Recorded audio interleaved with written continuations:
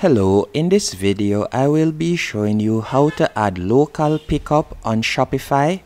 The first thing you want to do is go down to the bottom left hand corner and you are going to tap on settings. After selecting settings, you are going to tap on shipping and delivery. And from here you are going to scroll down until you see local delivery. And you will see your address right here. You are going to tap on it. Then you will see this location offers local delivery.